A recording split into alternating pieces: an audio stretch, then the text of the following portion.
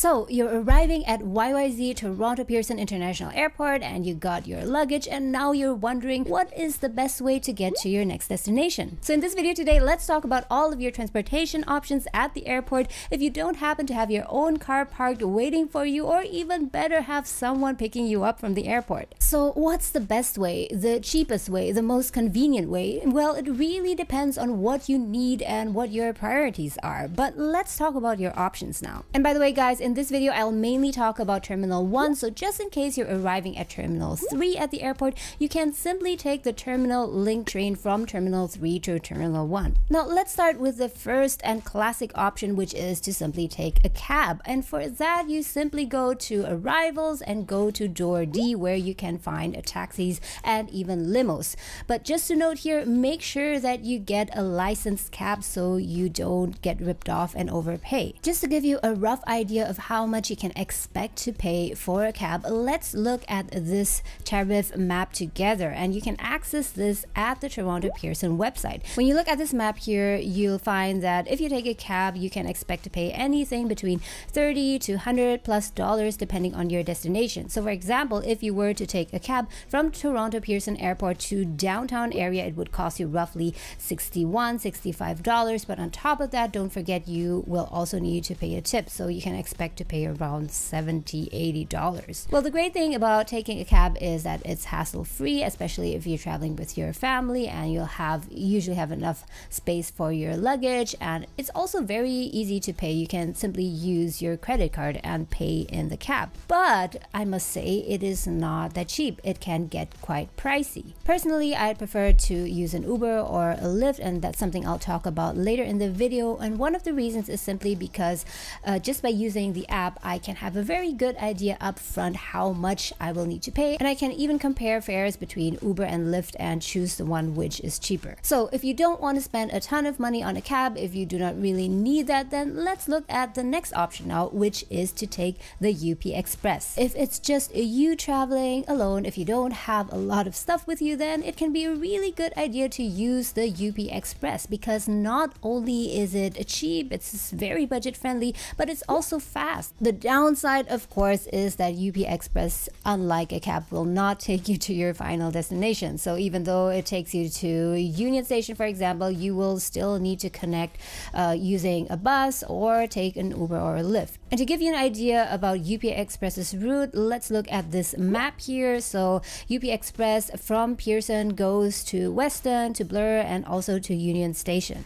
So anyway, if you are planning to take the UP Express, it is pretty simple. If you're arriving at Terminal 1, simply look for the UP Express service counter, which is next to the International Arrivals Hall where you'll be arriving. And that is also where you can buy your ticket. But that's not the only way. You can also buy your ticket from a fare vending machine at the airport, or you can even buy it online if you have enough time in advance to do it. But if it's your first time here, I would strongly recommend to you to simply go to the counter, because you'll also be able to ask questions. Now, next, you might be wondering how much it exactly costs to use the UP Express. And again, let's take the example of going from Pearson to Union Station. And here you can see on upexpress.com that the one-way fare for an adult is $12.35 as at making of this video. And if you're a senior above the age of 65, you will only pay $6.20. And there is even a family fare. So I haven't looked into this, but here it says that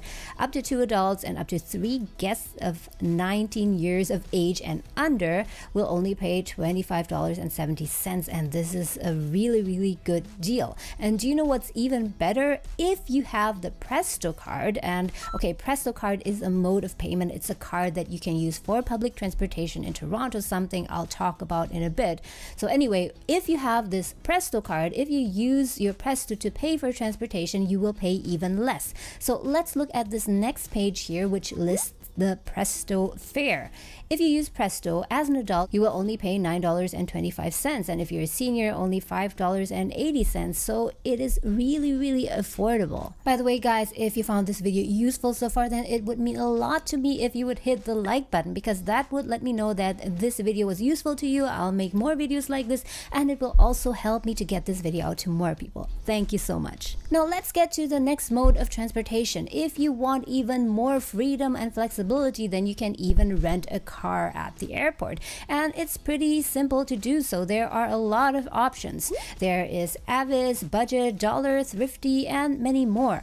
So if your destination is further away and if you have a lot of stuff, there are several of you, then it could be a really good idea to rent the vehicle of your choice, which has the exact capacity for your luggage and for the number of passengers that you have, and simply do that. But remember, of course, especially if you're not from Canada, that you will need to have a valid driver's license. So where can you pick up your car? And this is especially important for people not arriving at Terminal 1. So the latest update as per this website is that all terminal car rentals have been moved to Terminal 1. So you will need to go to Terminal 1. Now, your next question might be, so how much will this cost me? How much does it cost approximately to rent a car? So let's check that out right now. I'll enter YYZ Airport here. So let's say that you're picking up your car on October 12th at 11 a.m. and you're planning to return it to Bay Street the following day on the 13th at 10 a.m. in the morning. Let's go to vehicle type, select small to full size. Let's just say that you live in the States and go to select my car. So here you can see that, for example, for a Mitsubishi Mirage or a similar kind of car for 4 passengers,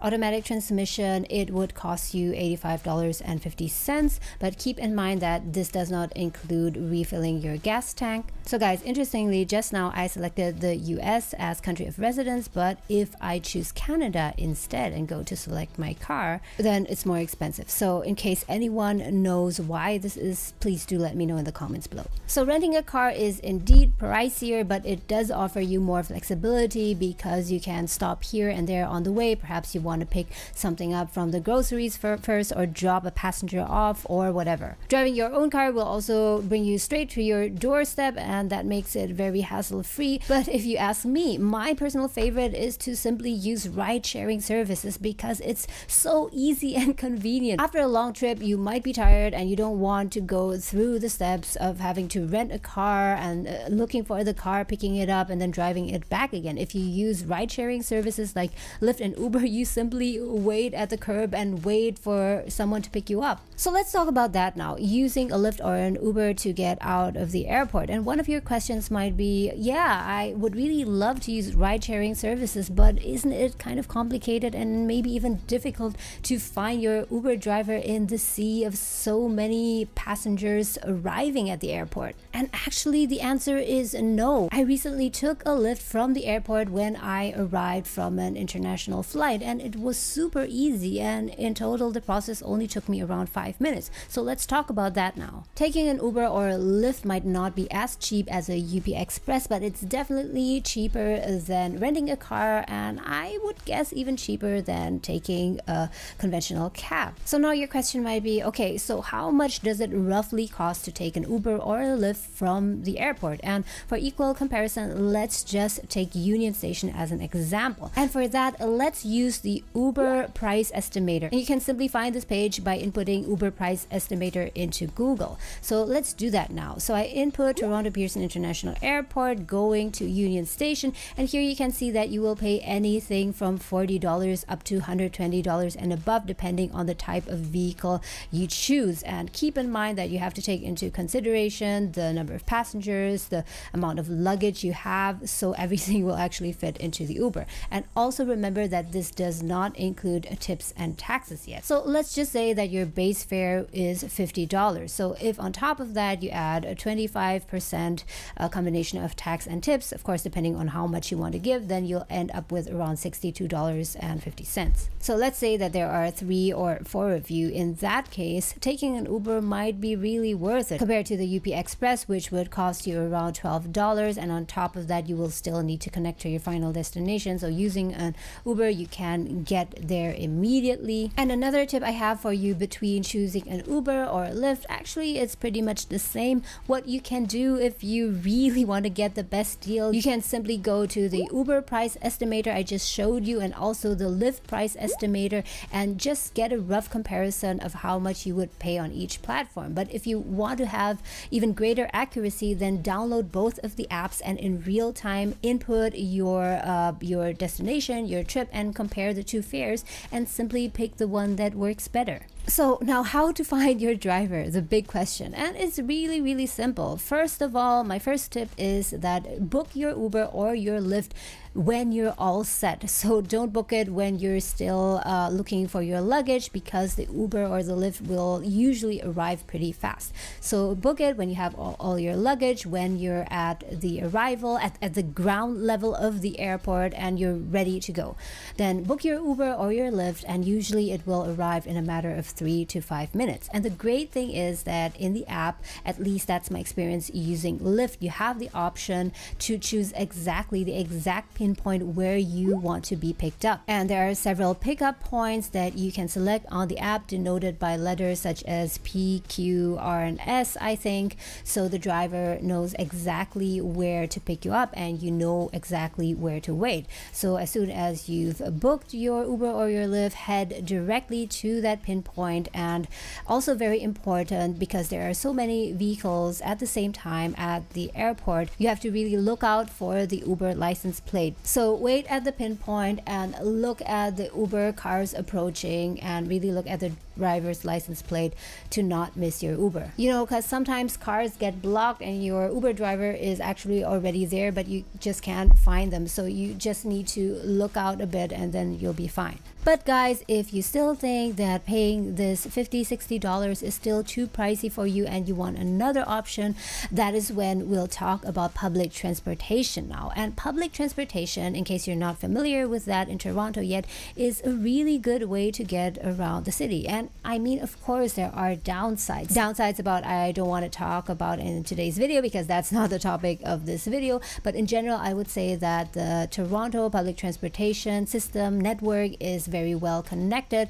It is not that cheap. I mean, there are other countries where public transportation is cheaper, but it is still very affordable. And out of all the options I've talked about today, it is definitely the cheapest, most budget-friendly option. So let's talk about that now. So at the airport, you will have access to several transit systems, including the TTC for Toronto, Go Transit, which covers a larger area, My Way for Mississauga, and also Brampton Transit. And don't get confused here. The only difference between these transits is the region, the area that they cover in the Greater Toronto area. And just in case it's your first time arriving here in Canada, or you've been living here but simply have never used public transportation from the airport before, don't get confused. It's very, very simple, and I'm going to show you how now. So on this website here, Toronto Pearson, if you scroll down further, you will see a trip links trip planner. And here, simply input the place you're departing from, Toronto Pearson International Airport Terminal 1. And again, for comparison purposes, let's just use Union Station again. And the trip links planner will give you your options. And let's just take the top one here, because this one is the fastest. It takes you about an hour. And surprisingly, it only costs you about $3 plus, including all the transit that you need to do, which is really cheap. So guys, now perhaps you're asking, okay, this sounds all great. I have an hour to spare, but what about the ticket? Where can I buy a ticket? Is it complicated? And the answer is no, it's really very easy. Usually you can just pay on board using coins, but your problem might be that if it's your first time arriving here, or in general, you might not always have coins on hand, and it can be pretty inconvenient paying on the bus. So what you can do is simply buy your ticket from a fare vending machine. And you can find this fare vending machine at the airport. You can simply buy a ticket from the machine, and you can pay using credit card, a debit card. But guys, if you've been living in Canada for a while, then there's an even easier way to get around using public transportation, and that is to simply use your Presto card. So this Presto card is a card that enables you to use the public transportation system in Toronto. You can load money on it. You can load your monthly pass onto it. So if you're living in Toronto anyway, or you're planning to spend some time in Toronto, I think it's really a good idea. It's really worth it to get this Presto card. And again, you can also get this Presto card from the fare vending machine at the airport. I'm not going to go into details in this video, because I've already made a separate video on how you can do that step by step. And for that, you can access the video that I link up here. So now you might think, okay, I'm willing to take the bus, but what about my luggage? Will my luggage fit into the bus? And the answer is yes. Fortunately, the buses, for example, the bus 900 that goes from the airport to Kipling Station has a separate, a specific section in the middle area of the bus, so the back entrance of the bus, where you can actually store larger items, larger luggage. And if you take a Go bus, they will also help you to store your luggage in the compartment underneath the bus. So taking public transportation from the airport is a really good idea if you have a bit more time to spare and if you want to save yourself a lot of money. Like just now I explained, it costs about $3 for a ride from the airport, and if you're a family of 4, that means that it will cost you around $12, whereas if you take the UP Express, it will cost you around $12 plus for just one person. But of course it is not as convenient. You will need to carry your luggage around, you will need to store it, get it down, and there are more people on the bus. So what if you're arriving in Toronto for the first time? Then I would say that maybe taking public transportation, taking the bus is